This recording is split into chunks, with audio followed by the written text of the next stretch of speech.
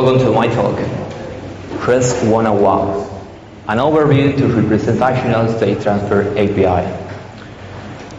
Can you wait a second, please? I have to do something.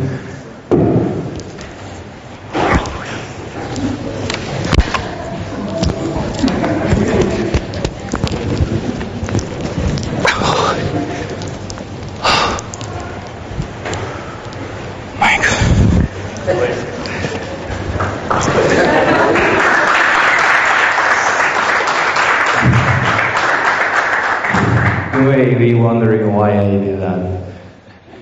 And the fun fact is I'm very nervous about this, and it's the first time I'm doing this, talking to a large audience.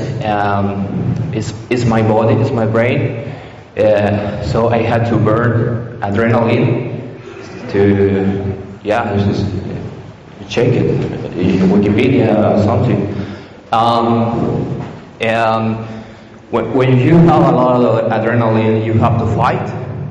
And I think I'm not going to fight with anybody, or I have to escape. The door is open, so I had to work doing push-ups. Okay, now,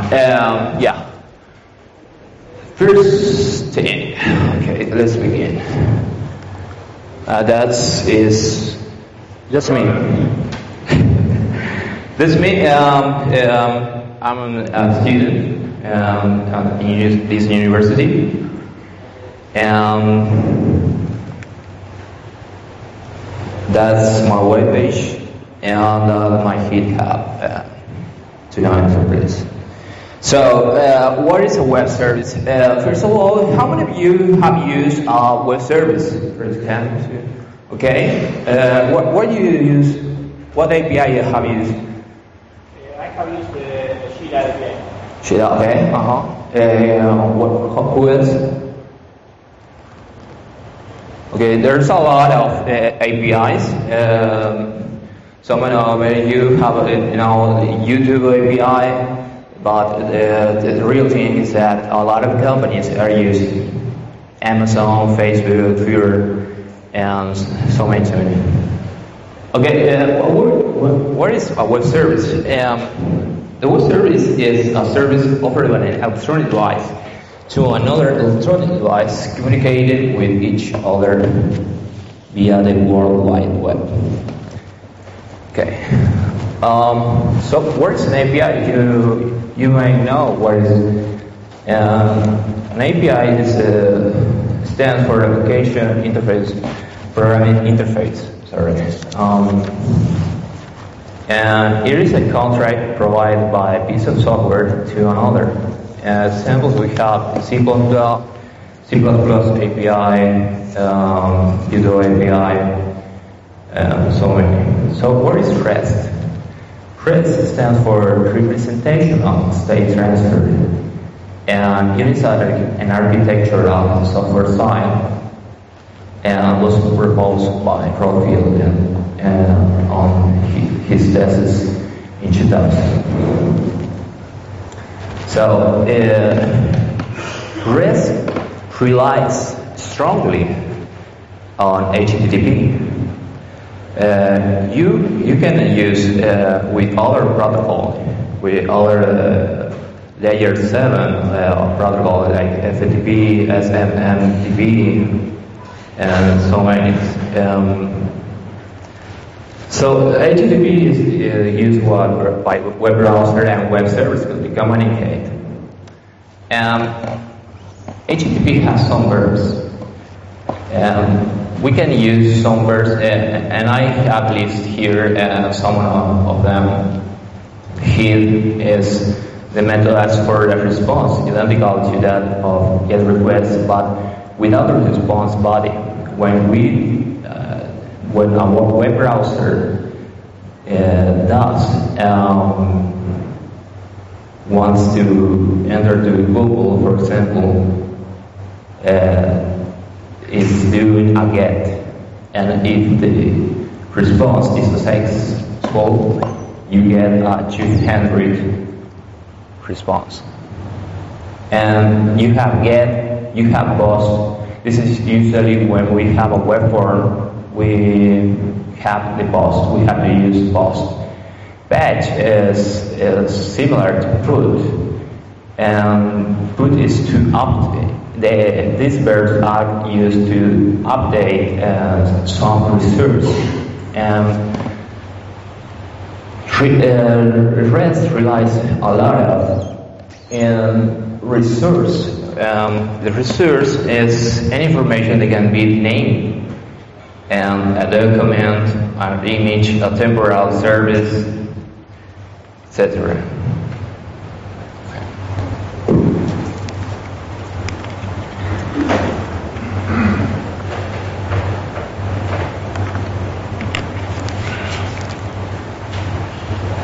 Okay. REST has constraints, and these constraints are client server, and the client server is perhaps the most foundational constraint. Client server forces the separation of concerns in the form of a client server architecture. This helps establish a fundamental distributed architecture, thereby supporting the independent evolution of the client-side logic and server-side logic. Then we have the constraint of the stateless, and the communication between the service consumer, the client, and the service server must be stateless between requests. This means that each request from a service consumer should contain all the necessary information for the service to understand the meaning of the request. We have the cache constraint, and response messages from the service to its consumers are explicitly labeled as cacheable or non-cacheable. Non-cacheable. Okay. And then we got the interface uniform contract, and the REST uniform contract is based on three fundamental elements: the resource identified syntax, and we implemented with using the URL or the URI. Then we have the methods using here. We have HTTP, and then the media types. Any kind of YAML like text, HTML, text, CSS, image, JPEG, etc. Okay, I don't know how to pronounce this. KOAS but it stands for hypermedia as the ancient of the hypermedia is the ancient of the application state. And this is a constraint of the REST app architecture that distinguish it from most other network application architecture.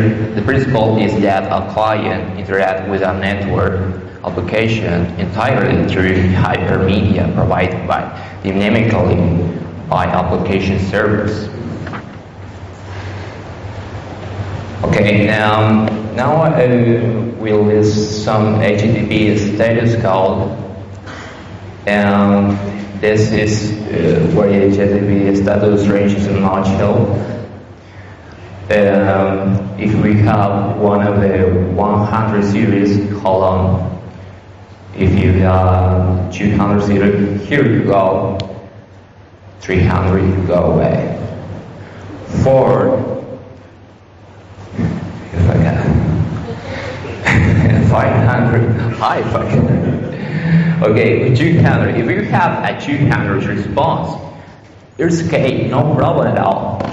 This is the most nice thing ever. Well, we have others 201, 202, 204, and then we have the 300 series. We have redirections in the 400 series we get 400, we get a request. If we got 403, it is forbidden. You may not log it or something. And the most famous is 404 when something is not found. And then we have the C500 series, and there's an internal server error and 501. Okay, now for the explaining, we got certain levels of REST.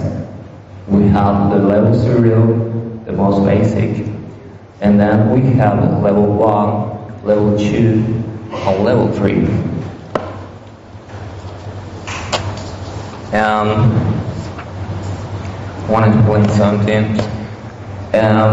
Level 0 uses implemented protocol, normally HTTP, but it doesn't have to be. Like a transport protocol, that is, it tunnels requests and responses through its protocol without using the protocol to indicate a location state. It will use only one entry point, URI, and one kind of method. In HTTP, this normally is the box method. Examples, okay, level 1. Now we are using resources. Now my API can distinguish between different resources. Then level 2, we're using now HTTP pairs. In the 3 levels, in the 0 and 1 and 0 and 1, we are using the false verb. And now we can use get. And finally, we got the level 3 with hypermedia controls. It is the highest level. It uses HOS to deal with discovering the possibilities of your API towards the clients. And now I will give you an example that I need your help. I need who want have an US phone number. Oh. Okay, can you write? Yeah. Okay, computer.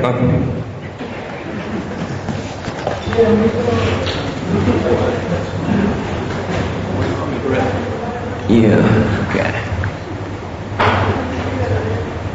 We are going to use Twilio. Who knows Twilio? Or Twilio to send a text message. To send, okay.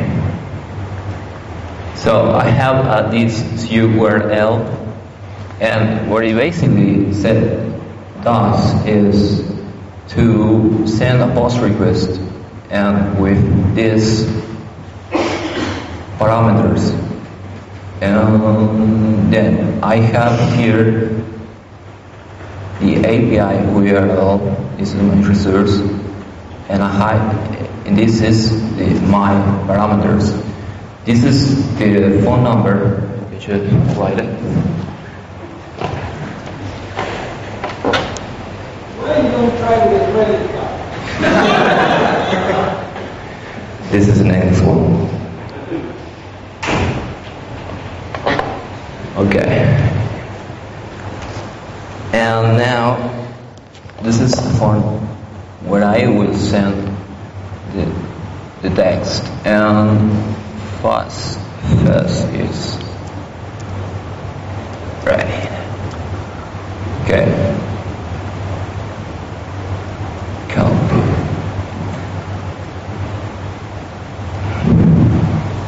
Okay. Hold on.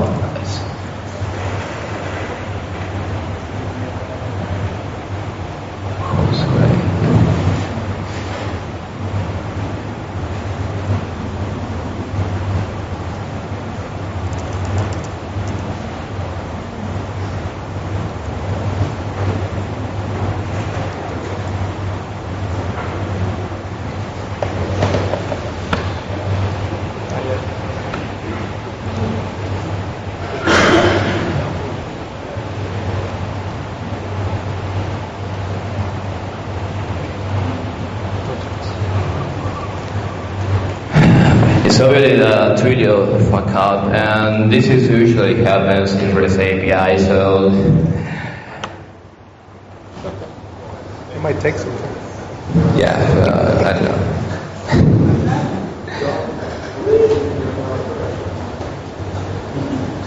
You want me to send you? So I don't know what it is. Okay, well, that's all. Thank you.